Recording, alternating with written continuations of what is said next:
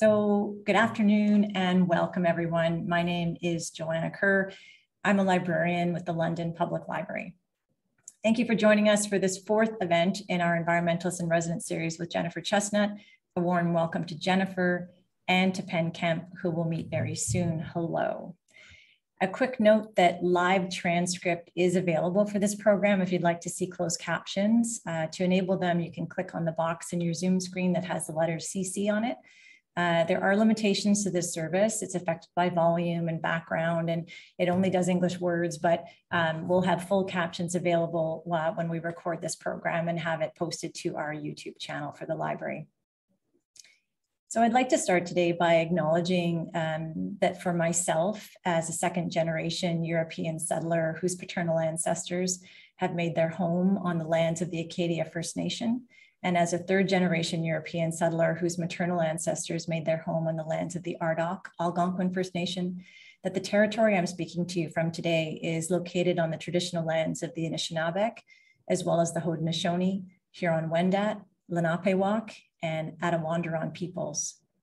The Crown treaties in this territory are known as the Upper Canada Land Surrenders. These treaties continue to be living treaties. The Indigenous communities in this region include Chippewas of the Thames First Nation, Oneida Nation of the Thames, and Munsee Delaware Nation. We invite you to read the Truth and Reconciliation Commission's calls to action and to reflect on acts of allyship with and action to support Indigenous communities. The link to these calls to action will be shared in the chat.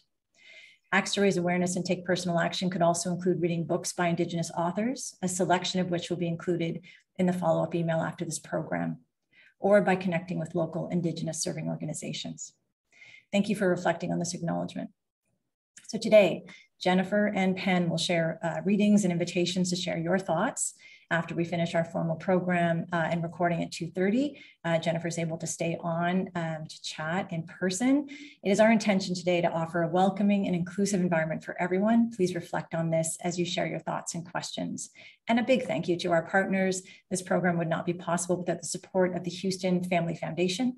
And we thank the City of London for their ongoing support and partnership in this program. So let's start with introducing Jennifer, our environmentalist in residence. Jennifer is an environmental educator and activist. She is currently studying emotional responses to environmental challenges as part of a master's program in education and sustainability, creativity, and innovation. She is a facilitator in the Work That Reconnects, a peer-led group process that supports moving through eco-despair to empowerment. A very warm welcome to Jennifer. And now I'll introduce our special guest for today, Penn Kemp. Poet, performer, and playwright Penn Kemp has been celebrated as a trailblazer since her first publication of poetry by Coach House, 1972. She has participated in Canadian cultural life for over 50 years, writing, editing, and publishing poetry and plays, as well as giving poetry workshops worldwide. She has published 30 books of poetry, prose, and drama, and multimedia galore, much of which is devoted to eco-poetry. Recent collections are a near memoir, New Poems, and PS, a chapbook of poetry. I'll add this to the link so you can take a look. So a very warm welcome to you. So looking forward to today's program, and I'll hand it over to Jennifer.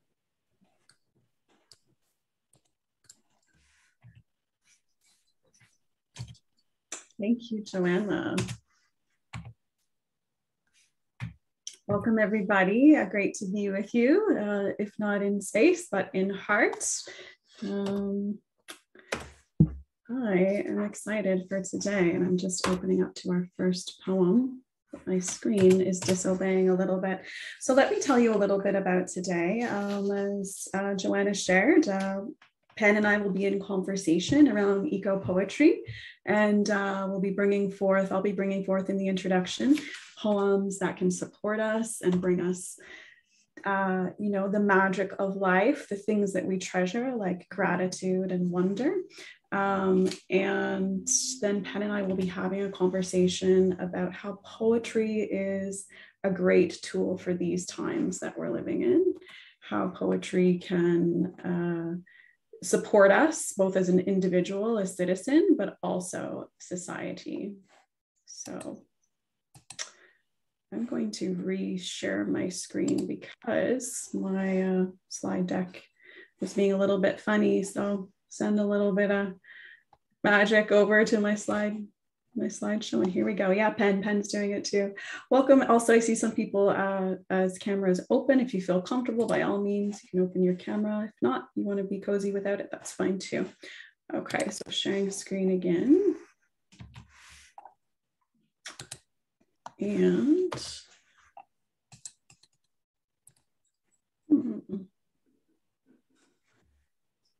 odd. Oh, there we go. Okay. Wonder. There's magic around us, imbuing our eyes. There's beauty across this planet flowing through the skies. There are milk seeds blowing, soft and whimsy puffs, delicate, deliberate flowers opening, and honeybees spreading their love. They're hoping we'll notice the wonder. Stop and wonder about wonder. So one of the reasons why poetry is a cherished art for me is because it has really connected me to the world of wonder, especially the world of wonder with plant, animal, mineral, ecosystem life. Poetry can also be a force to bring in gratitude and to help us see, the great intelligence of the living world and the beauty of the living world. And it's certainly done that for me. And Alice Walker was one of the first poets who helped me see that. So from Alice Walker, the American contemporary poet, we have a beautiful mother. We have a beautiful mother. Her hills are buffaloes, her buffaloes, hills. We have a beautiful mother. Her oceans are wombs, her wombs, oceans. We have a beautiful mother. Her teeth, the white stones at the edge of the water. The summer grasses, her plentiful hair. We have a beautiful mother. Her green lap immense, her brown embrace eternal, her blue body, everything we know. So during this slide presentation in the back of our dialogue today around poetry, sometimes I'll put up an excerpt from a poem. Sometimes I'll put up the whole thing, and the dots are just there to kind of guide us if it's an excerpt. Alice Walker, American poet. You might know her from her novels like The Temple of My Familiar and The Color Purple. But yeah, gratitude is also a really important strength that we have as the human species, that we can connect into gratitude at any time just by putting our attention there. And we all have different ways that we might help ourselves feel grateful or automatically go into gratitude. And so I invite us to remember that that's a strength for these times as we look out into the world with its challenges. The world outside does impact our inner world at different times. And so gratitude is definitely a force. I kind of think of it like a poetic attitude, because when we're in gratitude, if we really amplify our sense of gratitude in that state, it's not compatible with fear or anger or some of the other feelings we might feel in the ups and downs of pandemic life. So thank you to Alice Walker in teaching us gratitude for our beautiful home. And in this slideshow today, there's a little bit of referencing of Mother Earth. And of course, the Earth is beyond human understanding and capacity, but in poetry and many traditions, she's been called Mother Earth. So that's a metaphor that maybe helps us get closer to understanding the great intelligence and generosity of our home, the body of the earth.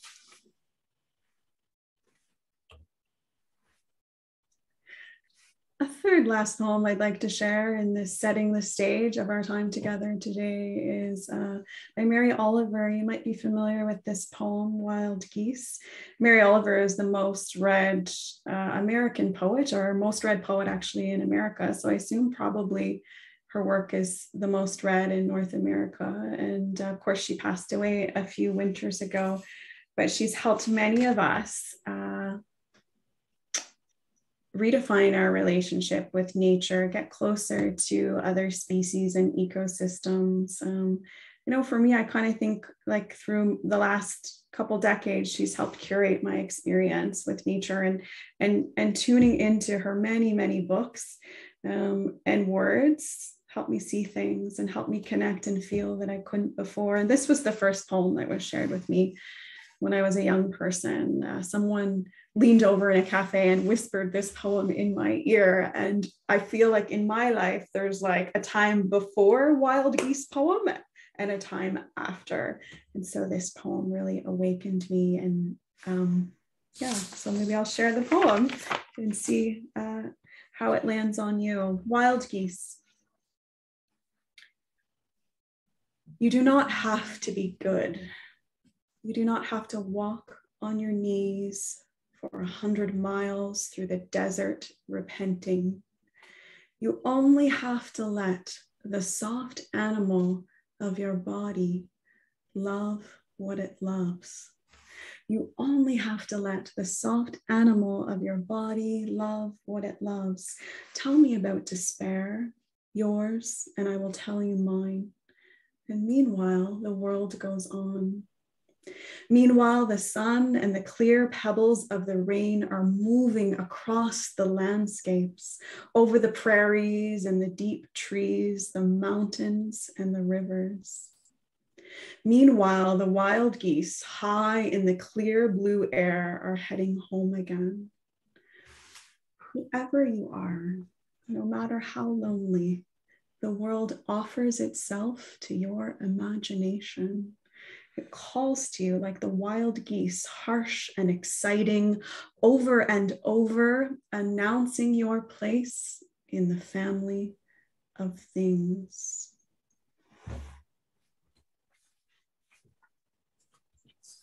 The wild geese. So I wonder if you have a favorite poet or a favorite poem that calls to you, that's nourished you in some way, maybe brought you a sense of wonder or gratitude. Or for me, the wild geese really brought healing for me, reminding me and like actually introducing me to this idea, like outside of typical Western, very modern day thinking, that, you know, we're disconnected from nature. So this, I would say for me, the force of this poem and much of Mary Oliver's work has been very healing for me, inviting me to this idea that I'm part of this family of beings. So if you are a poetry lover, you just have a poem or a blessing or something, or a specific poet that that you really enjoy and heartens you, feel welcome to share it in the chat with the group.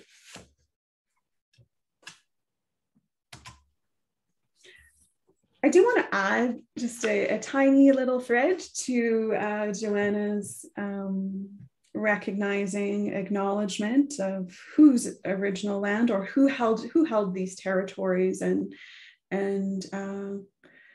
has been a guardian over our watershed, the place we call home, the place that connects us all, the river bringing life, and the Great Lakes watershed, and particularly our space in the watershed, which is the Thames River watershed. And I just want to acknowledge also that, you know, we share our living home with so many fascinating and beautiful and weird, wonderful beings that in the busiest of our lives, and maybe even in the threats that we see to the environment, we forgot that they are coping with us. And as Dan Smoke has taught many Londoners from his tradition, you know, and I've heard many times through him in organizing, the river is still following her instructions. You know, the geese are still following their instructions in migration.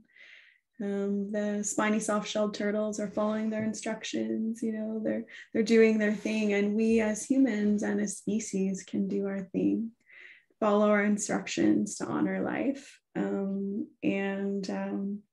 Yeah, I think just remembering that we're not alone. We're with all these species. And we're in a beautiful area. It's kind of actually amazing to stop and think how biodiverse our area is. Our watershed, we're in one of the most biodiverse regions in Ontario. So thank you to our river and all the life that the river supports.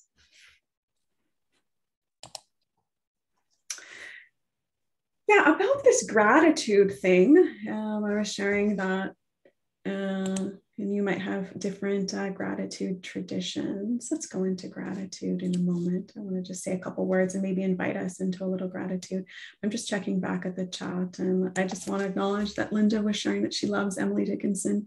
We grow accustomed to the dark. Linda, you're in for a treat today. Penn's going to share one of her poems that is really inspired by Dickinson, and we'll hear a little bit of her poems today. So thank you so much for sharing that. About gratitude, yeah. So for me, one of the gratitudes I have for living here, I live down near the Forks, is the great blue heron. And when I'm out at the river, and I try to get out at the river most days, I just have one eye kind of peering to see if the heron's going to come, or in the summertime, the spiny softshell turtles, or the many beings. And as I said, poetry can be a force for that. Whether it's, long extended poems or just like snippets of poems that help us connect with gratitude.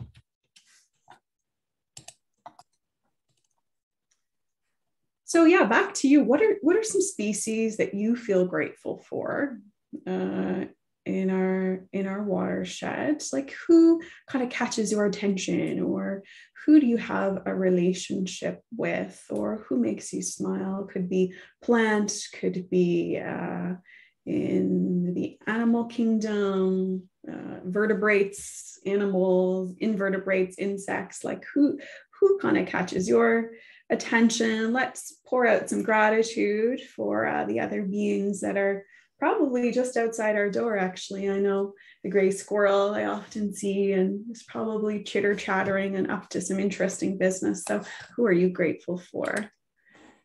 Please, let's put that into the chat.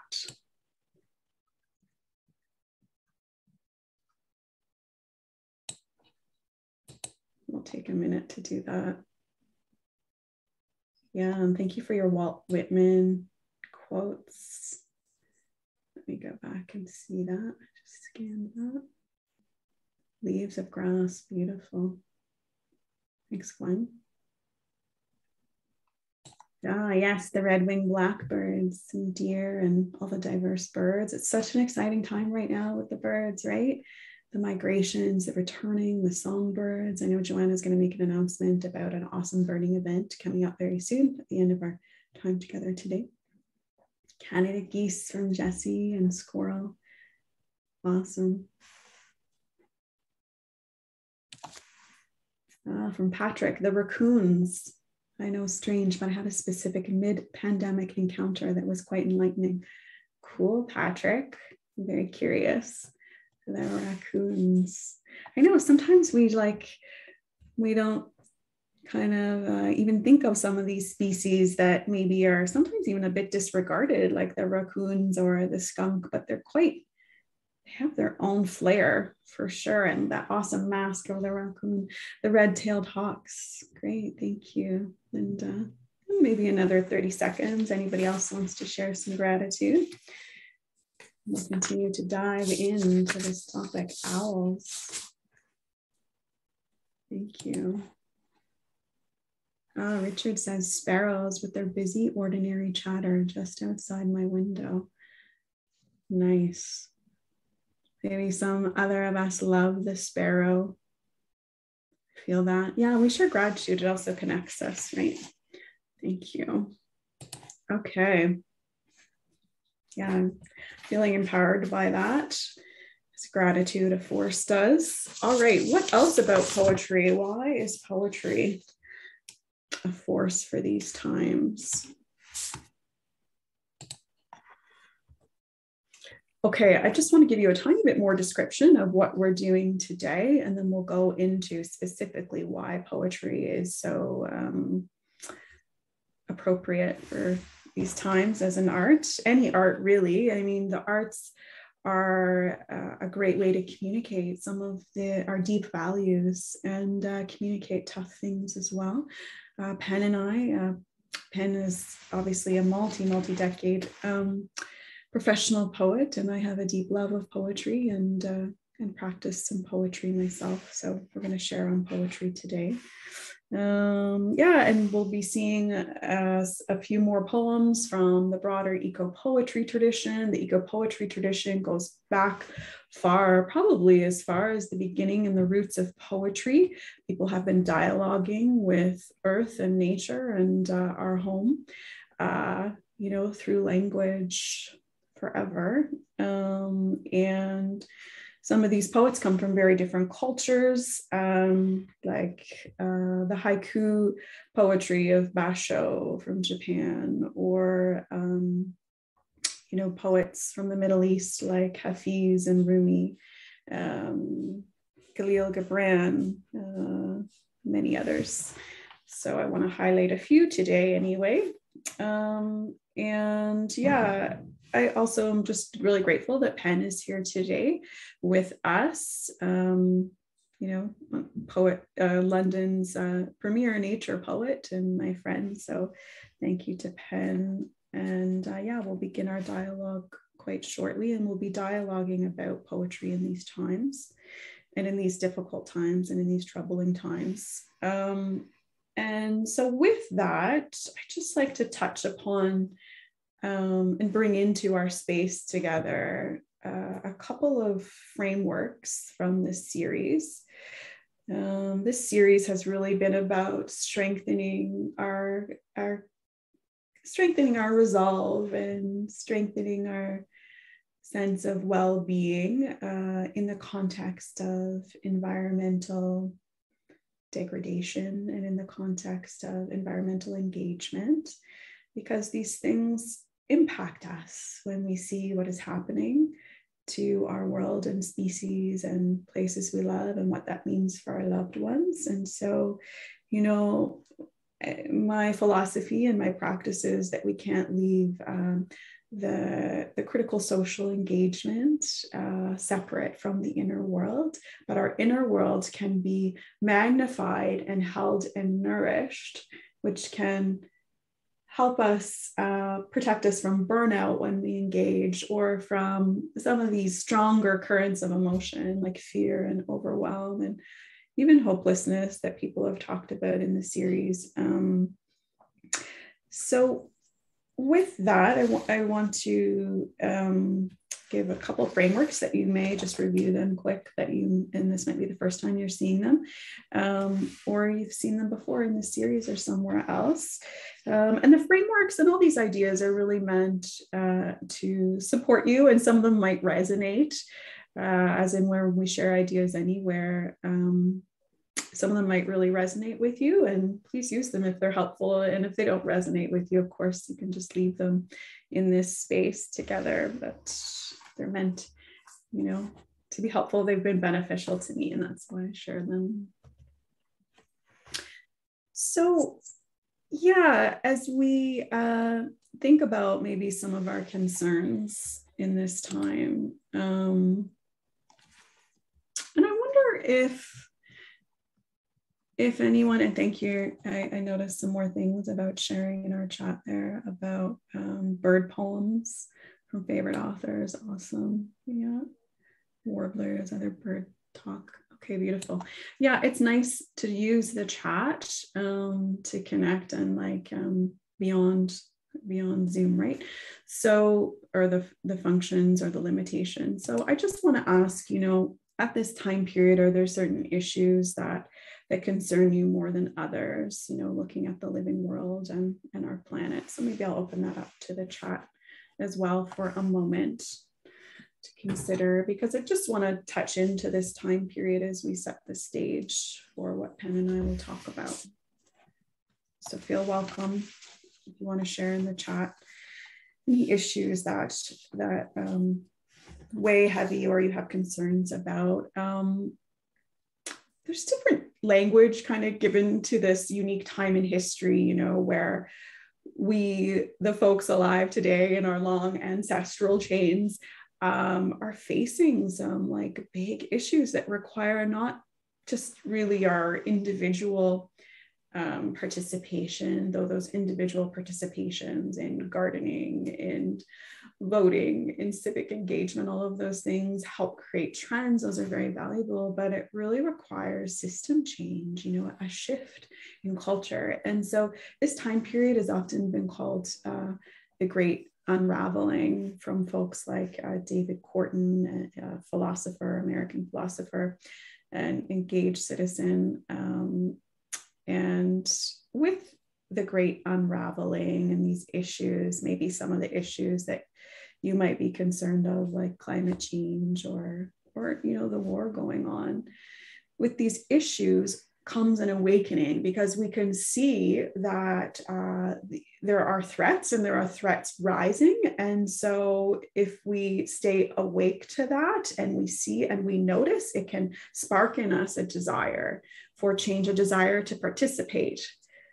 Along that line, it can spark a lot of difficult feelings too. And so, but those feelings are bringing our attention. And so, yeah, Linda's sharing, you know, our water, especially our fresh water here in Canada, it is a concern right now, with water takings from corporations, with pollution, invasive species. So there are things, you know, that weigh on our mind. But with these challenges that we face, it is sparking a broader awareness and a great growing of social movements. We only need to think back to right before the pandemic, and to see, you know, the human stage alit with millions of youth calling adult attention with the Fridays for Future movement, many other movements. And so I like this frame a lot, because it reminds me that when I participate, you know, in my garden pots with plants for pollinators, or writing a letter or an email to an elected official, that I'm part of something. And this something goes back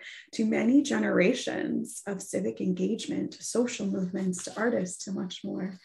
So I want to call in the Great Turning, of which we are all a part of, as we choose to be, and talk a little bit brief about the different ways that we can engage in the Great Turning, and how we're engaging it, maybe even in it today. So of course, there's the traditional that we see, the activism, you know, seeing the resistance. Resistance is so important. Resisting destruction is absolutely vital and dignified. And even in our local city, we have like a very strong like resistance movement. London is a city across Canada known to have strong resistance movement, the nonviolent peace movements for change, different activists we've seen also in this series. And this series, by the way, it will be posted in May on the London Public Library YouTube channel. And it did feature some local groups like the Council of Canadians, some organization NGOs that are like great for networking, like London Environmental Network, the city, lots of things, and these frameworks as well, and also how to support our emotions. So if that interests you, they'll be posted in May on the London Public Library YouTube. But yeah, back to resisting. So that's one way that we can get involved, whether that's boycotts or protests, etc. We might be drawn to that, but we might be drawn to other things. Like, for example, I'm creating. Maybe some of us here are poets, artists, healers of different kinds, or we like to create our backyard in new and wonderful ways that align better with nature. So creating is so important. And finally, perceiving. I really wanted to bring into this dialogue the importance of perceiving, or we can call that also like shifts in consciousness. This frame is used in the tradition that Joanna mentioned that I study and work in, which is the work that reconnects. And this idea that we need shifts in consciousness. We can't solve the complex problems that exist today with the same thinking that caused them, from drawing from Einstein. So how we perceive and how we can move into gratitude and wonder, even when times are bad. Along with shifts in consciousness, maybe one of the most fundamental shifts I put forth, based on many other people and teachers that have shared this with me, that we need today is shifts to ecological consciousness, understanding and seeing that we are one in the web of life. And yeah. And so poets can do that. Poets can remind us, and Penn, I know, will remind us today through poetry that we are in the web and we share the same consciousness as rivers, right? As rivers flow, we drink from the river. We drink from, in London, Lake Huron and Lake Erie. And so that is in us and that becomes us. And, it shapes how we think, how we treat our body, shapes how we think and who we connect with in our watershed, all the beings. So I invite you to ponder that thought and move into Marie Howe, another contemporary American poet. This poem here, Singularity, you may be familiar with it. There's a beautiful video on YouTube through like the Marginalian blog web space. They hold events of poetry and science coming together, and there's a beautiful video and animation. You could just, if you like this poem, type in Singularity in YouTube.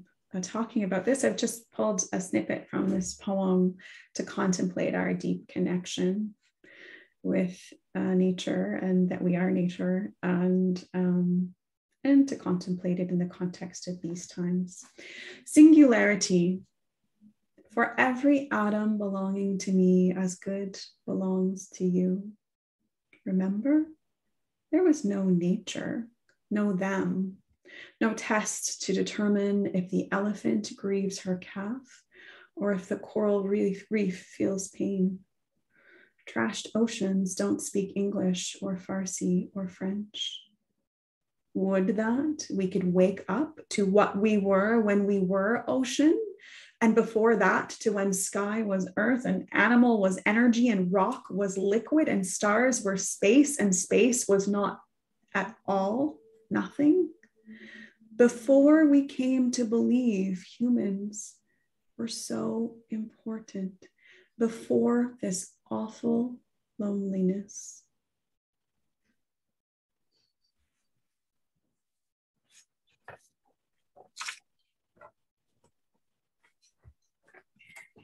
Okay, let's talk about the power of poetry in the 21st century. Welcome to Penn Kemp. Thank you. Penn, so I thought we would get started with your poem coming in today. And I love this poem. And yeah, do you want to start by treating us with a read of this poem, please, Penn? Yeah, I loved your reading of the Marie Howe poem as well. And this was last performed with the choir at Oak Ridge Presbyterian Church. It was a great thrill. Coming into day, where I know myself to be most true is in the garden, listening to what plants need. The Carolina wren awakens in dark before 5, brash and bright as its racing stripe. This American tourist, here to stay with global warming, visits the shed for possible nesting site, darts to exit fast at our approach. Outside, she churns a peel that carries across the yard, so much more piercing than you'd think that tiny flitting body would allow. Sound reverberates what tongue cannot repeat. Why is there such a gulf between ear and mouth? If only ear could descend to hear the heart and utter her plaints in trill, a tuning fork resonating with dawn, even as I rise almost reluctantly and gather garden tools to work the ground, to open the heart.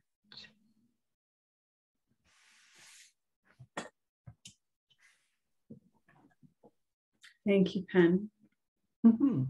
Thank you so much. Yeah, there's so much in that poem. You know, I love the piece around connecting ear to heart. Mhm. Do you want to talk a little bit? I'm going to share my screen so I can see you and we Yeah. can see each other a little bit better. And would you share a little bit more about like your sense, how poetry is a language of the heart and connecting us to heart?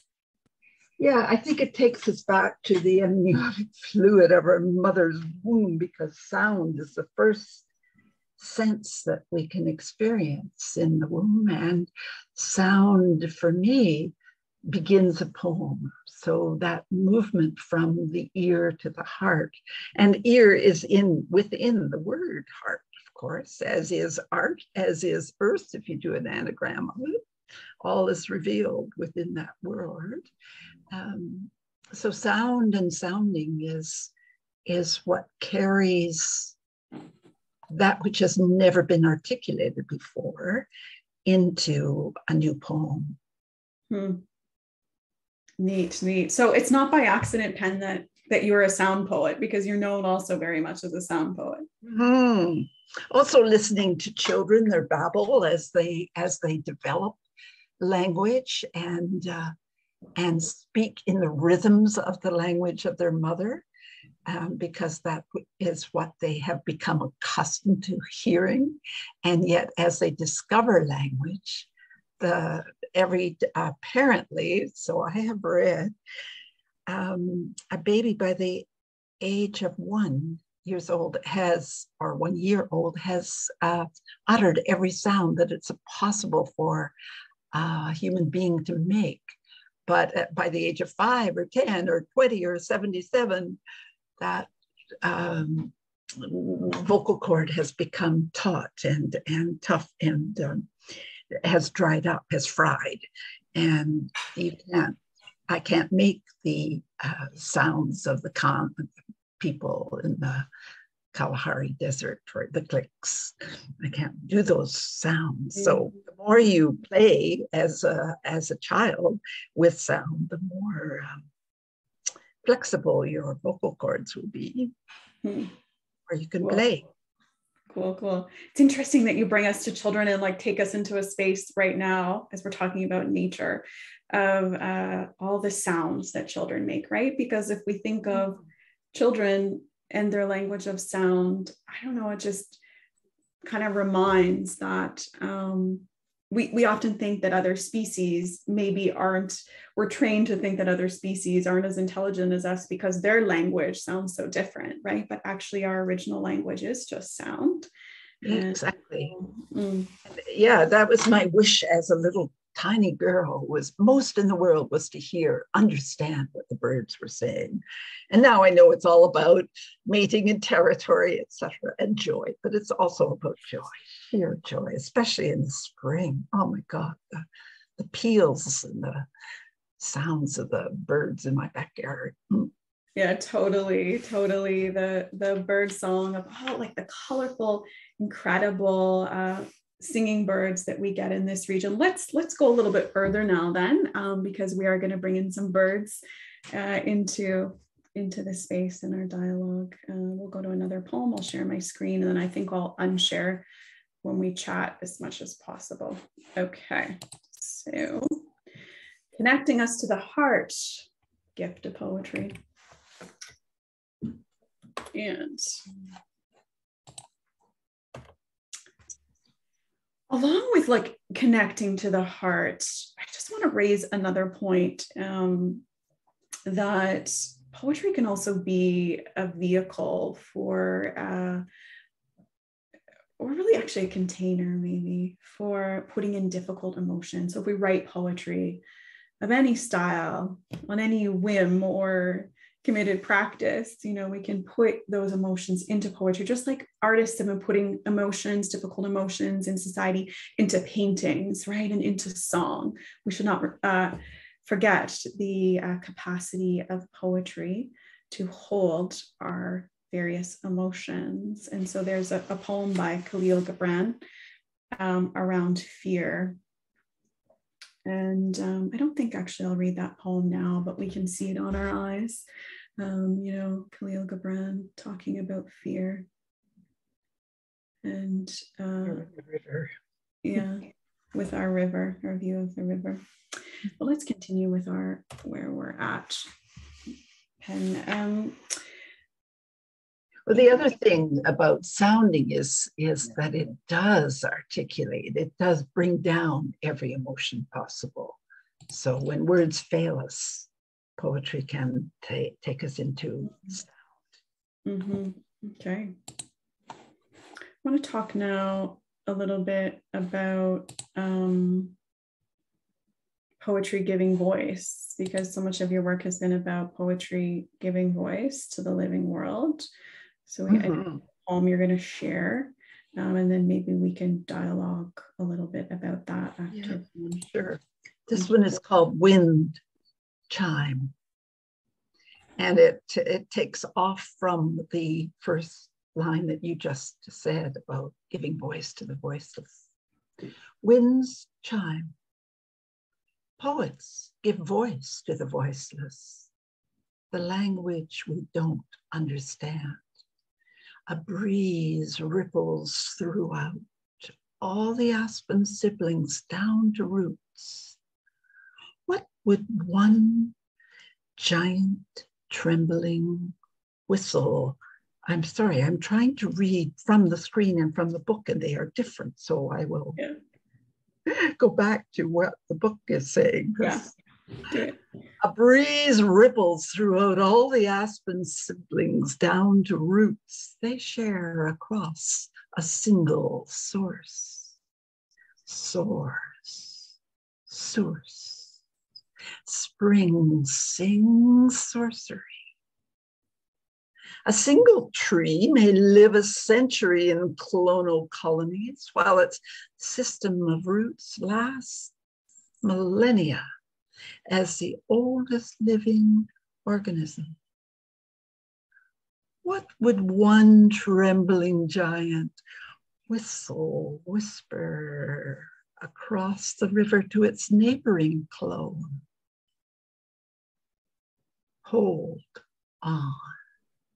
Hold fast, changing, elemental mingle in slow, shaky sibilance, and silver leaves quake response. Thank you, Penn. So definitely, it's a great demonstration of giving voice as a poet to the voiceless, giving voice to nature. Let's talk about that a little bit more. Well, we can give voice if we listen. The first part of being a poet is the gift of the listening ear, of really listening to what's around us and then transcribing that. I mean, with the aspen, I'm using a whole lot of sibilants, the S sound, which is something I normally avoid, but the quaking aspen demand those S sounds, as well as the sort of rolling M that continues the idea of cloning across acres and acres. So it's a direct transcription, that a translation. And you know the line from Midsummer Night's Dream, the donkey says, I am translated. Well, we can translate all the trees and all the sounds that we hear, but most especially in spring.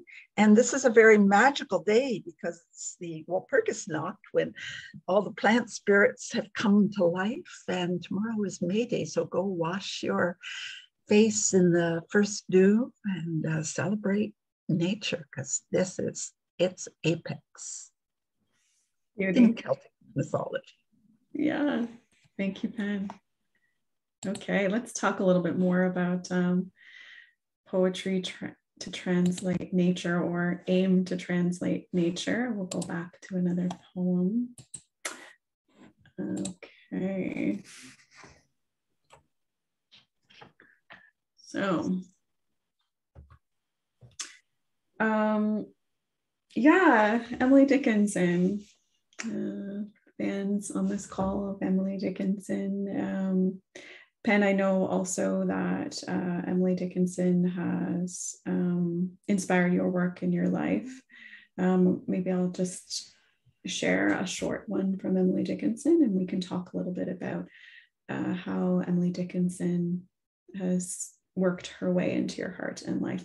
Come slowly, Eden, lips unused to thee, bashful, sip thy jasmines, as the fainting bee, reaching late his flower, round her chamber hums, counts his nectars, enters, and is lost in bombs. So what I love about Emily Dickinson is not only the close attention to the particulars here of bees, but the form she gives for her little poems and how much they contain of both the inner life and the outer world around her in Amherst, Massachusetts, and how the form is contained and yet opened by that long dash. We all know the long dash at 1 o'clock from the CBC, but the long dash is, I just love it as a punctuation mark because it opens up all sorts of possibilities beyond, like the period stops, the comma carries on, the semicolon sort of puts you in your place, the colon asks you to expect more, but the long dash opens the world to all sorts of different realms that it's like Basho and pointing to the moon. It opens up to all sorts of different dimensions that cannot yet be transcribed into words. Beautiful. Thank you for sharing that insight on punctuation, Penn. Love it. Your next poem that I asked you to share today, it starts with quoting Emily, right? So this is a poem about bees. And this next section, I want to take us all into contemplating, species and moving into more how poetry is apropos for these times and some of the difficult challenges with biodiversity loss. So Penn's going to share that starting point of Emily Dickinson, that reverie, that lusciousness of Emily, and then we're going to transition more into the state of nature today. So Penn, take it away, and I'll share my screen and we'll get that poem up there. It's called When Bees. What to do when bees are few. Oh, there was a terrible joke on CBC radio this morning about the only way that we've decolonized is decolonizing bees, because the colonies of bees are failing. Not a good joke. But it's sad. Yeah. So what to do when bees are few? The first 3 lines are taken from Emily Dickinson, and also the whole book of River Reverie. It's spelled reverie rather than the usual Reverie from Emily, and she spells it reverie with an Y, and so do I. It is an option. It's not a misspelling. It's an option. What to do when bees are few? To make a prairie, it takes a clover and 1 bee, 1 clover and a bee, and reverie. The reverie alone will do if bees are few.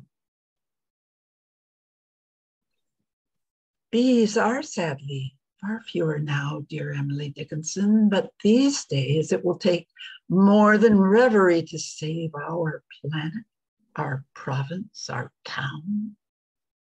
What is right action? What follows? Hope. We write protest letters to ban Roundup. We march.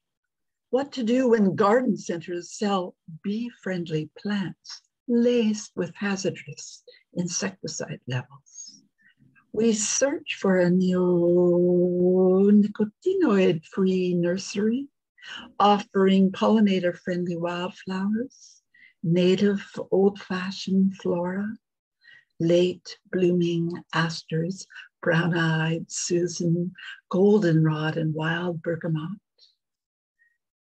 We are entangled in the consequence of folly and greed. Where do we take refuge?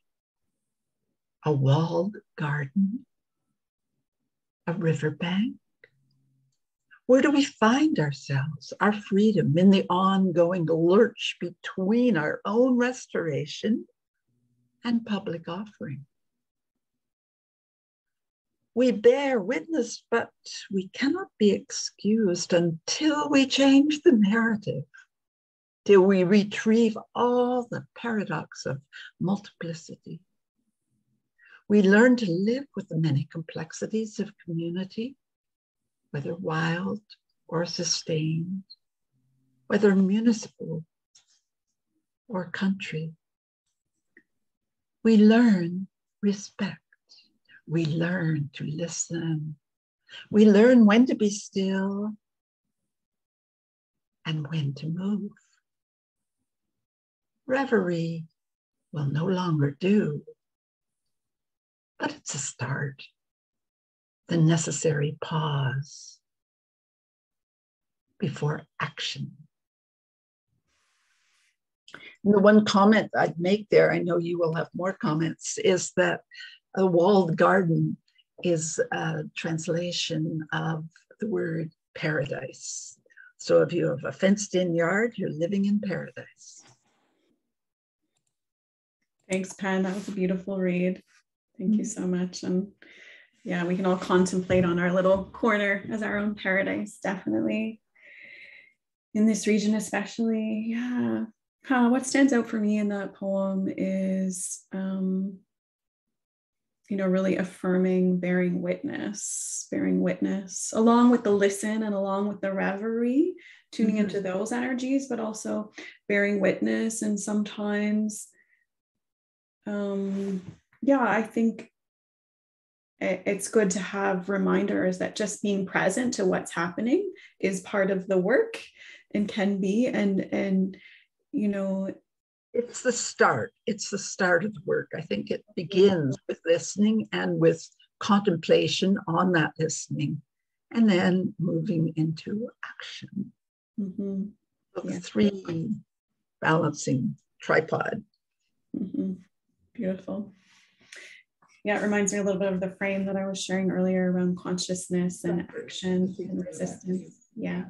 You need the tripod because that is sustainable, that's anchored and balanced. It will stand, but you need all three. But it starts with listening and contemplation, because then the action is right action rather than just action for action's sake, which our civilization is very good at and has had dire consequences, obviously. Absolutely. Okay, we are going to move more into right action. We're going to move into the civic component of poetry and the arts. Just want to acknowledge that Gwen has put a quote in there. Is it the Wendell Berry one? Yeah, Brian Wendell Berry. Wendell Berry, definitely someone bearing witness and taking action as a poet and as a farmer and a citizen. Awesome. Okay. And I love the two words that oppose one another: the sacrament of holy and the desegregation, which includes the root of the sacred, the sacra.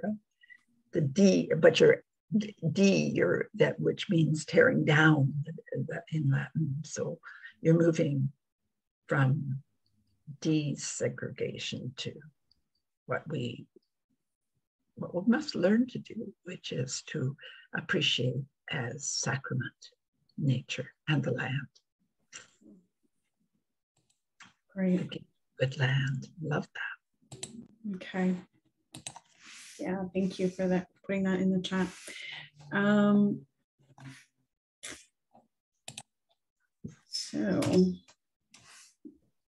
So providing warning, poets call out to these events, things that are happening. Poetry is providing warning as well. I want to talk a little bit about one of the major challenges of our times, which is ecological loss, biodiversity loss. The United Nations published a very serious report, the IPBES report in 2019 of biodiversity loss. We know it. We're mammals. We can see it, right? This poem comes from Mary Oliver with her concerns embedded in them around biodiversity and other beings. Small bodies. It is almost summer. In the pond, the pickerel leap, and the delicate teal have brought forth their many charming young, and the turtle is ravenous. It is hard sometimes, O Lord, to be faithful. I am more boldly made than the little ducks, paddling and laughing, but not so bold as the turtle with its greasy mouth.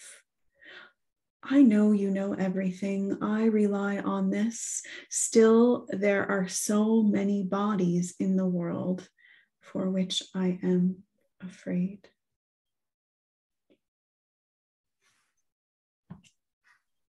Penn, can you share turtles, all the way? For sure.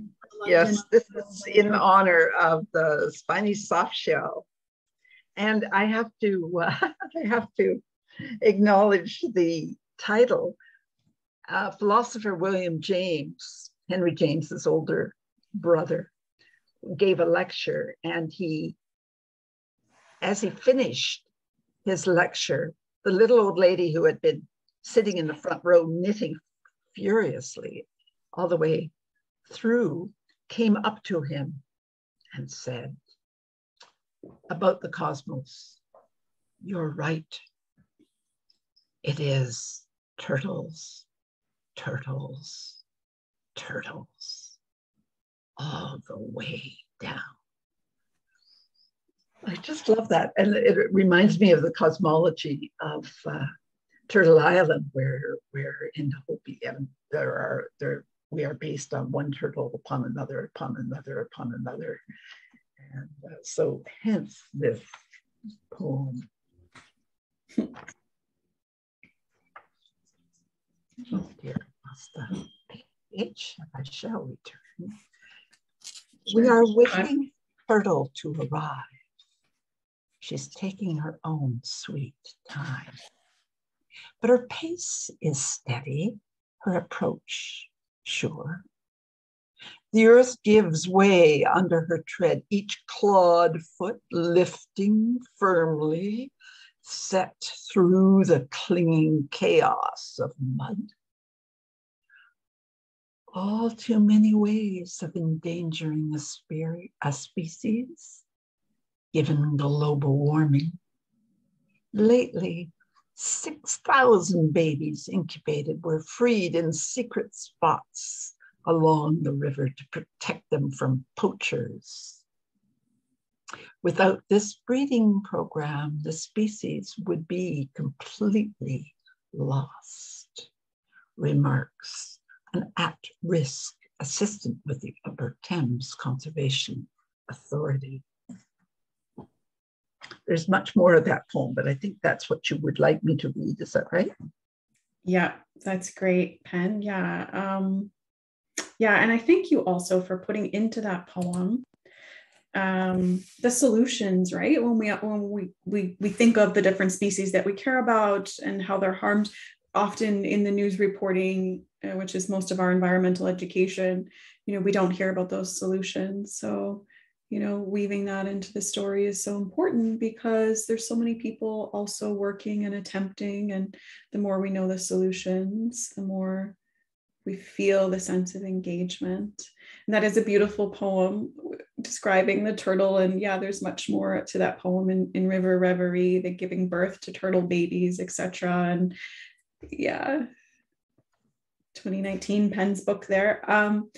And yeah, so some of our deer species that are struggling are definitely that spiny soft shell. And I think when I hear about the program that's been happening for over 25 years by the Upper Thames River Conservation Authority, that they have been bringing thousands of hatchlings back into the Thames to protect them, it really gives me heart and makes me feel good. But the turtles still struggle, right? And especially with climate change. And roads. I love those turtle crossings, but still so many of them are trying to get across a marsh by the road. Don't make it. Yeah. Penn, can we talk a little bit more about the civic role of poetry? You know, when people think of poetry in our culture, they don't often think about poets kind of helping to guide civic life. And I know that you were London's first poet laureate. Can you explain, like, because there's this long history and tradition of poet laureates of whole nations, poet laureates of municipalities.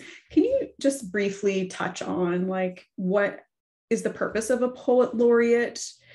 If you want to say anything about that, what you did. For sure. It goes back to what you were saying earlier about poets being able to, or poems being able to express the whole range of emotion. And poems have been used for occasions that are beyond the ordinary. If you think of funerals, or Veterans Days, we always have or weddings, there's always a poem to mark the occasion, because the poem lifts us into a realm and a space beyond the ordinary, out of the ordinary. So it can move the heart in ways that are on formal occasions, when as in birth and death and marriage and celebrating our veterans, armistice and so on, they celebrate the occasion. And so I've often, as poet laureate and in other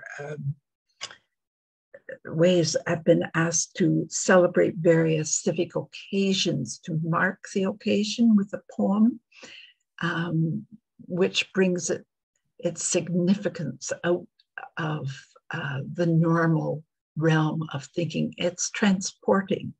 I think that's the vehicle of poetry, is to transport, not the freedom ride, but it is another way to freedom, or to go beyond normal perceptions, normal ways of thinking, to elevate, perhaps. Yeah, as you're going into a more spacious field than normal thought provides. It's not linear, it's not logical, it's beyond.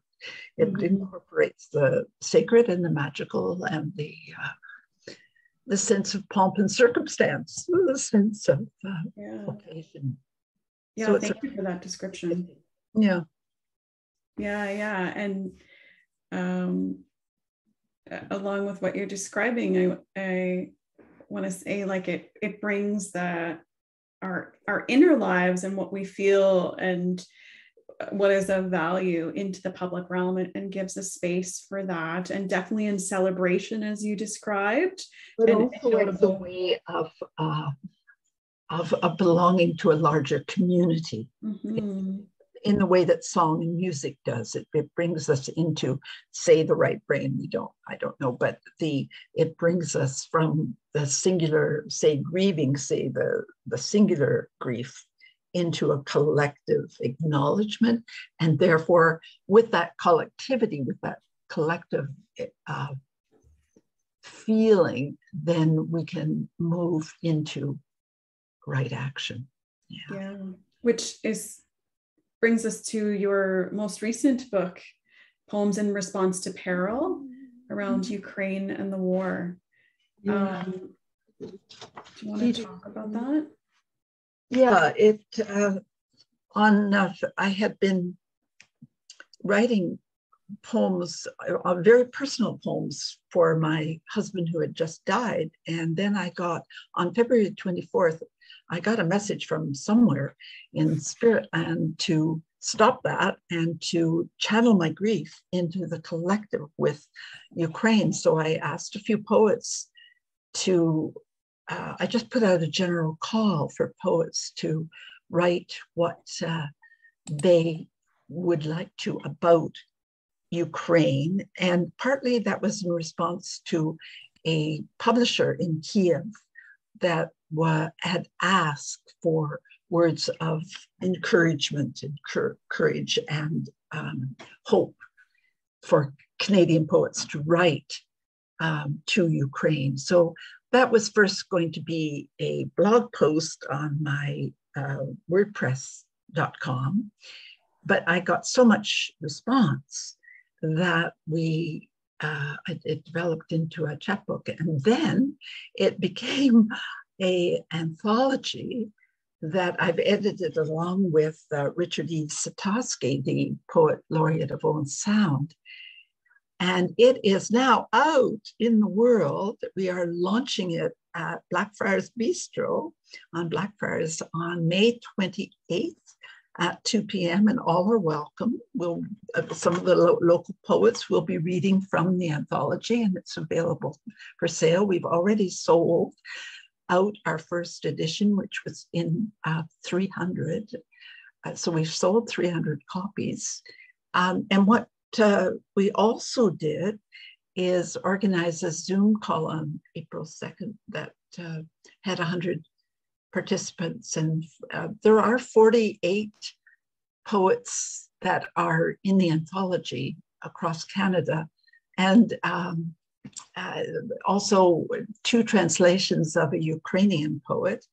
And then also we asked poets, Canadian or Turkish or whatever, Ukrainian, to read their poems and send videos to us. And that is on a YouTube site called Poets in Response to Peril, whereas the anthology is called Poems in Response to Peril. So it all came from the line from Auden: does poetry matter? Does poetry make things happen? That was my initial question.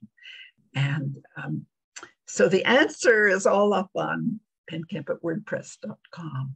Great. And in the poems, there are 65 poems in this book. The book is 125 pages long, and it's $25. Great, thank you. And we'll put something in the chat about that today. Thank you, Penn, for sharing an aspect of engagement with the war from poets. Let's turn to climate change, Penn. I know that some of your work references climate change. And so I asked you to share today. Just a second, my screen isn't sharing properly. Sorry about that, folks. Okay. Page is that on? Do you have that page? I've lost it. I can read what's just here. I do. Oh, it's right here, page 90. Page 90, Studies in Extreme. So yeah, it was written a couple of years ago, but unfortunately it may just be true. And it was that image of the orca mother carrying her dead calf for months and months that was so touching. Studies in Extreme. A summer of fire versus water, trees and seas crying aloud, and orca mother drops her dead calf. Attribution science lets us know that improbable events are twice as likely given human influence. The signal of human intervention, exacerbated by rising temperature, risks are up even at local levels. while Sowesto is inundated in thunderstorms and rivers are high. Forests are flaming north and west. People may feel burnt out because the future feels distant, but we are already affected. This exceptional hot summer will become the norm unless we act on working solutions now. Climate change is changing us. Thank you, Penn, for that read. I'm aware of the time. There's a lot to talk about in this poem, but I'm aware of the time, and so we're going to continue. I just want to highlight, your closing. That climate change is changing us. I think the poem says it, yes. Yeah. And we must just be alert to what we can do. Which there's a lot of movement we can do around climate change. As a climate crisis educator and teacher trainer, we spend a lot of time looking at civil society in our courses that we run, and there's so many ways to engage with civil society, and there's great science out there. The science is clear. And so going to a global perspective on climate change, thank you for giving the local perspective and the image that many of us saw with the orca mother. I want to turn to an important poem performance at the 2014 UN Climate Summit by a poet from the Marshall Islands, Kathy Chesnut. And you can see Kathy here with her partner, her husband, and her baby, who this poem is written to. So I'm going to play Kathy's thoughts around the climate crisis and her child in the future as a voice of island nations that are, very threatened by flood and really endangered if we don't stick to policy that limits climate change to a 1.5 degrees change. If we don't draw in carbon from the atmosphere by protecting our forests and other ways, if we don't stop the production of new fossil fuel projects. Okay, let's go over to Kathy.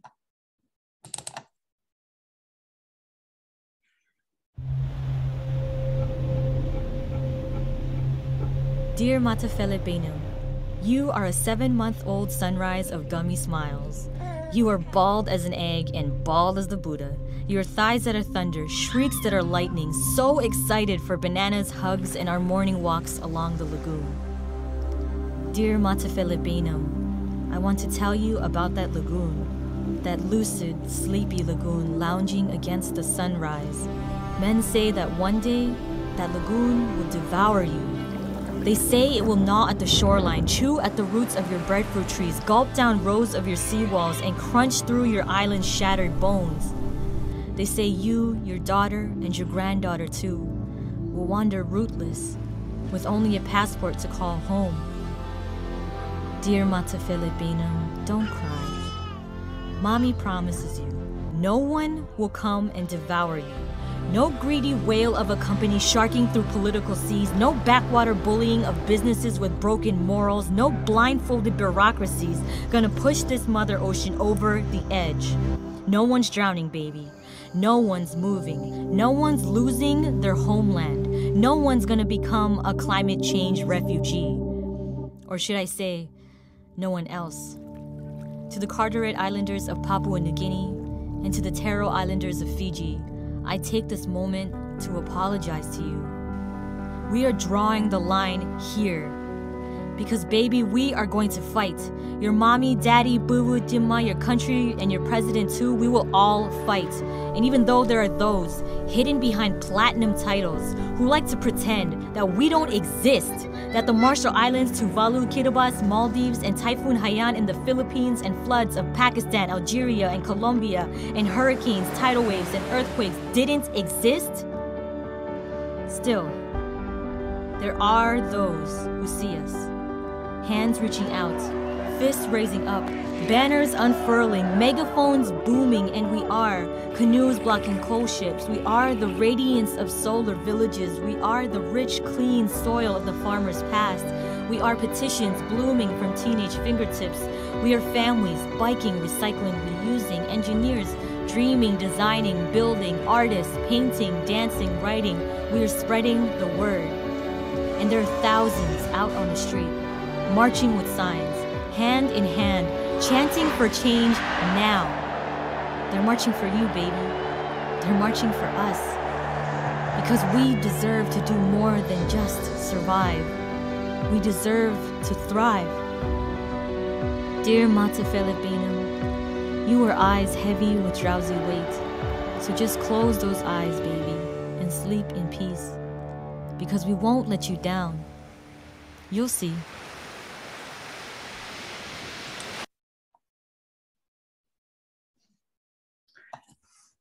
So as Canadians, you know, what her work, and when I hear the stories of the Marshall Islands, when I know what's going on in the Philippines, when I know what's happening in Bangladesh, these stories can remind us and give us great inspiration for the babies, the generations coming, to act for system change. In London, locally, for example, we have the London Climate Emergency Action Plan, which was embraced by all of City Council.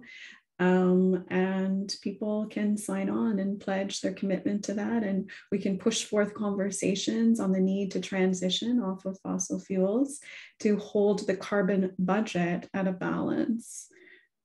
To protect life. So I want to give my gratitude to this Marshall Islands poet, and I think in solidarity on behalf of many folks in the global south.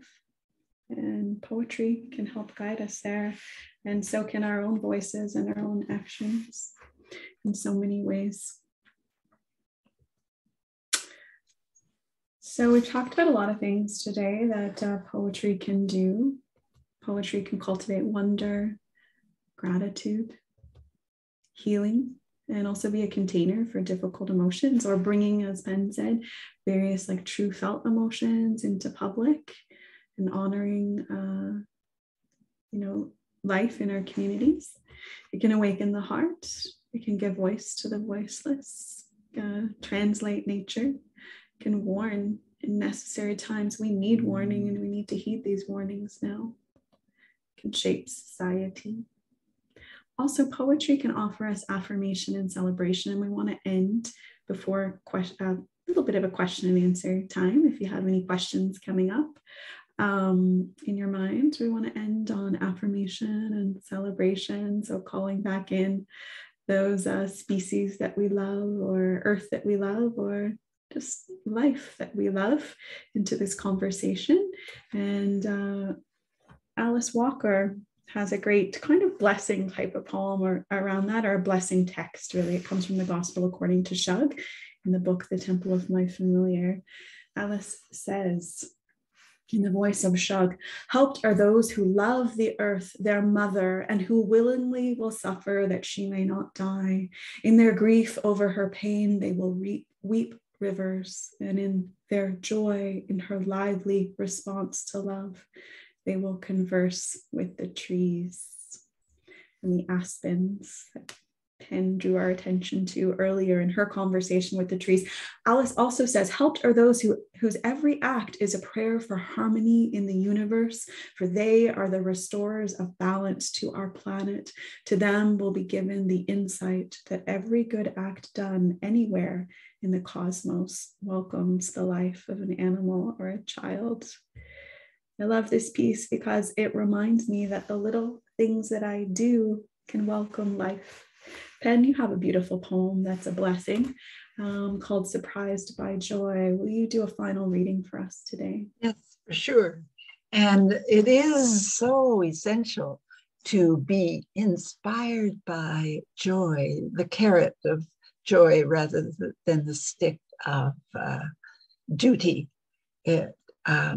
Our impulse is towards joy. So this is a blessing poem as well, called Surprised by Joy. which is a title of a book by C.S. Lewis. But Joy was his wife's name. He was surprised by her. Surprised by joy. Blessed be here. Blessed be clever cardinals who vary their song into language only other cardinals interpret. Blessed be squirrels who scold all intruders into submission. Blessed be hostas and fern mixing wild with cultivated. Blessed be composted soil that allows for splendid fluorescence. Blessed be standing waves over the shore. Blessed be silent wing of crow, and when it lands on a spruce branch, that raucous call. Blessed be the interchange of story, space to be alone, together. Blessed be silence. Blessed be the daily, the expanse of time. Blessed be the dream. Blessed be night that covers the shore in a moire spread. Blessed be the bare black cherry, dead in winter's past blast, but ready to turn into fire's best wood, slow burning, hot. Blessed be the fisher whose refrain runs through a still too busy brain, still listening to the river's flow. Carp leap and fall, circling in stream. Like calls to like through the brightening air. Thank you, and thank you for having me here, Jen. It's on this gorgeous day. We're all going to go out for a walk afterwards, but this has been just a very dear experience and a sharing of community through poetry. I love it. Well, thank you so much for all the words and the many years of this sharing you've been doing. I want to give everybody a chance to just reflect on their own blessing with poetry. And we'll invite people now to take just a moment for yourself in your own space there to write a blessing for species that you care for. You can use Penn's entry, the first few lines, and speak back to that on your own page. You can start with blessed be the, whatever comes to mind. Blessed be that mischievous squirrel outside my window on the tree bark. Blessed be the bark rising to the blue expanse of sky. Whatever comes to mind in your own voice, or you can use blessed be or something else. But let's just take a couple moments to tune in to ourselves and do just a couple minutes of writing. Let me see, 2:24. It'll be very brief. In fact, it'll be maybe 2 minutes just to touch down on page. And then if anybody wants to share a golden line in the chat, a line that you like, feel very welcome to do that. We'll be wrapping up in about 3 minutes. I'm going to get out my pencil and see what falls off the end of it.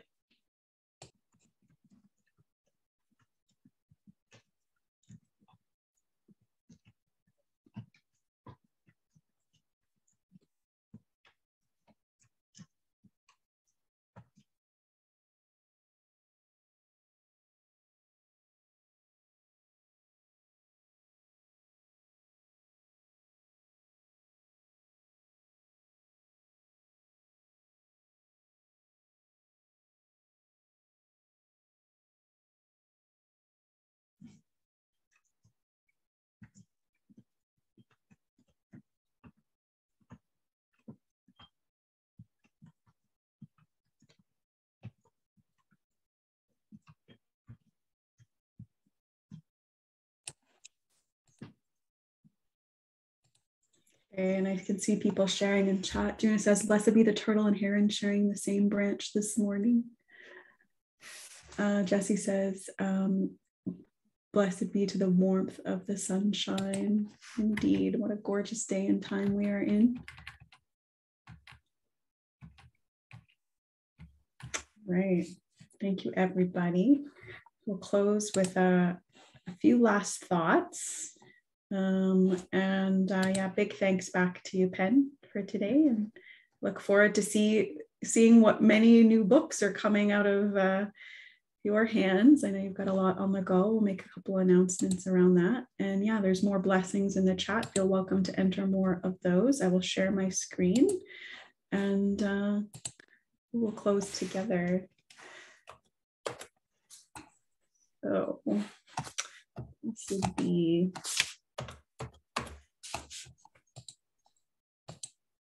okay.